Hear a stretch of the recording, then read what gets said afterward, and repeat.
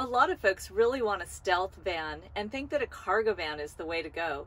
However, if you want a van that will completely blend in wherever you park it, what's more invisible than a minivan? I met Aaron from Oasis Campervans at the Colorado Tiny House Fest, and they really have their build dialed in. So if you want to DIY a minivan, I'm sure you'll find some good ideas in this video. If you just want to drop off your van and pick up a finished build out, check this out and see if this is what you want.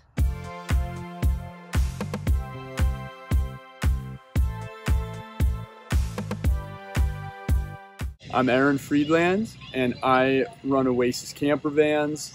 I'm sitting in an Oasis Campervan right now, which is in a 2016 Toyota Sienna. So that's the main van that we work on, is the Sienna. We could also do the Odyssey and the Grand Caravan, plus other minivans, but it's cheaper with the Sienna.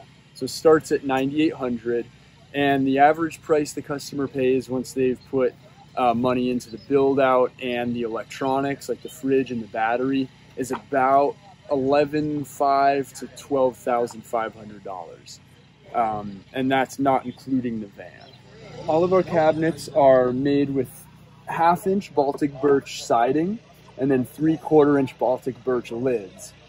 The customer gets to choose the face frame that's on each cabinet. So we got maple here on this one. We also offer walnut and cherry. Other customizations are the color of the floor, the color of the cushions, and the color of the curtains. So customer gets to choose their preference on all of that. We make small modifications to the layout, but this is generally what we like to stick to. So some of the different add-ons that we offer are that battery there. It's a Jackery Explorer 1000. And what it's doing right now is receiving power, not much because we haven't moved the panel in a couple hours, but it's getting solar power from a Jackery 100 back here, and it is supplying power to the Dometic refrigerator, Dometic CFX 28. So we do the build out, we build for those appliances, and then the customer purchases those appliances and delivers them to us. So we have the Lagoon table in here. It's a great little work station if you're traveling and trying to work on the road. It can also be used for 2 people to sit at and eat or play cards when it's raining. This seat back here is a memory foam chair, really good for somebody who's 6 foot or so. I'm 6 foot tall, so I have a couple inches of headroom here. And this van has a DVD player in it, so it takes up a little bit more of the headroom, but the Sienna LE doesn't have much going on the ceiling, so it allows for a little bit more headroom. We also do work on the 2021 Sienna, which is a hybrid, and you could get that in all-wheel drive, just like all the rest of the Siennas. That 2021 is a little bit smaller inside, but you're getting 36 miles to the gallon, so it's a decent trade-off for the lack of space. Storage in the front. This box is about 9.5 inches deep, 48 inches wide.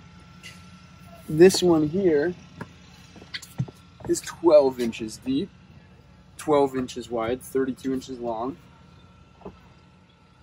Under the mattress, there's a couple more. So this one is 23 inches long, 12 inches deep, and 18 inches wide. Over here, we've got another storage box that is about 18 inches wide, 9 inches deep, and 15 inches wide. The kitchen is also somewhat customizable. We try to make them about this size. We can fit a Coleman stove in here. Right now it's out on our floating table, which is part of the bed platform. This piece here goes in and makes up part of the bed. So the kitchen has a stove down here, soft closed drawers, this folding table, which is on these super sturdy hinges, 12-inch stainless steel sink, and underneath the sink is our gray water. So you got this bucket for gray water, and you just collect it in here and then pitch it when you're somewhere that you can appropriately dump the gray water. We've got 2 gallons of drinking or of potable water back here that are plumbed to the sink. Now this isn't necessarily meant for drinking. We have this 5-gallon jug here, which is intended to be drinking water. So this water is more for washing your hands, washing your dishes, brushing your teeth. So we've got 2 gallons plumbed to the hand pump. And everything is in this cabinet that has a folding table that closes down in front of it. All right, so in the minivans, the 3rd row seats are removable. So what we did is we took the 3rd row seats out in here and we cut a hole in the floor underneath the fridge and the water. So if you wanted to store things underneath the kitchen, you could totally do that. It's just for things that you're not going to need on a super regular basis. So this is a curtain here that is made by our wonderful upholsterer Ramona at Originals by Ramona. And it basically fills the whole inner perimeter of this window. And it's the same on the 4 rear windows in the van. So there's the 2 little ones in the back. And then there's the sliding doors that have windows as well. Those windows drop down. You got curtains there, and you can also order screens. That's an additional feature, but if you want a little bit of breeze coming through, put the screens there. And these are super easy to use. They just snap off, and then you fold them and roll them up, and then strap them to the side of the window, just like that. Cool. And then there's a big divider curtain that goes behind the passenger and the driver's seat to kind of cut the sleeping area off from the rest of the van. Cool.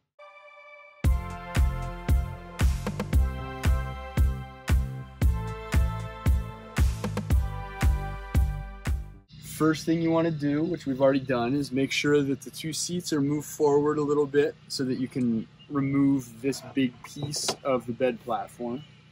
Next step is folding the back of the chair back, removing this cushion, stowing it up front, and then we take the bottom of the chair out, turn it 90 degrees, and set it right in here between the 2 lids of the cabinets. Next thing we want to do is remove this swivel table from the post on the lagoon table. So we turn this handle left to loosen it, pop it off like that, and then this post is tight on there because we were driving, so we have to use the ratchet setup here, which is so brilliant. It's a great way to quickly release these and then tighten them to where you want them to be when you're driving. I gotta get that out of there. There we go. All right. This big piece here goes in and makes up most of the bed platform. And this one is the one that I had outside the van with these mounts on it. So you could screw table legs in here and use this outside the van as a cooking table or another surface while you're preparing food. Drops in there just like that. The swivel table comes in, drops in there, and then you just pull the mattress across and you got your bed set up. It's like that. The back of the chair can come down and give you a little headrest, and that's pretty much it. That's awesome. And I'm now standing under this wonderful shade canopy by Rhino Rack. There are crossbars on here that Rhino Rack makes and sells for different vehicles. And then you can get their cargo boxes, their awnings, roof racks, whatever you're looking for, you can put on top of the van. And Rhino Rack is great. It's not the only company that we can install. So Thule, Yakima, whatever you desire to put on top of the van. So we're Oasis Campervans, and you can find us online at Oasis Campervans on Instagram, Oasis Campervans on Facebook, www.oasiscampervans.com. You can email me at team@oasiscampervans.com, or you could call me, which is probably the quickest way to get in touch. It's 720-422-4810, and I will get back to you as soon as possible. About how long does it take once somebody's decided to do this and has called you? Sure. So it takes about 2 to 3 weeks, depending on our volume. We've gotten them done faster than that. We've got one done in 3 days when we had enough lead time to do a lot of the cabinets. But generally, the customer should expect for their van to be at our shop in Broomfield, Colorado for between 2 to 3 weeks. Kind of what we like to schedule for.